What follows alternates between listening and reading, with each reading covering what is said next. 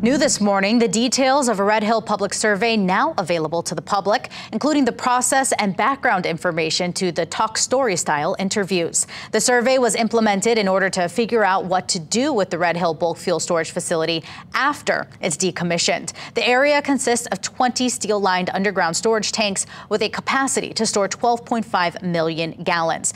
And here's a look at that survey. And here's what we know. 51 community stakeholders were invited to participate in interviews either in person or via Zoom.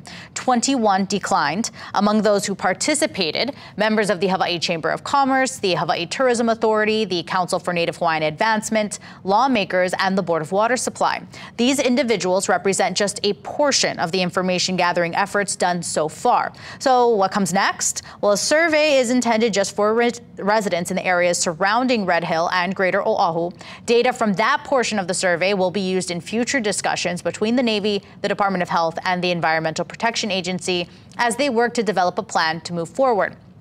To learn more, visit redhillrepurposing.com.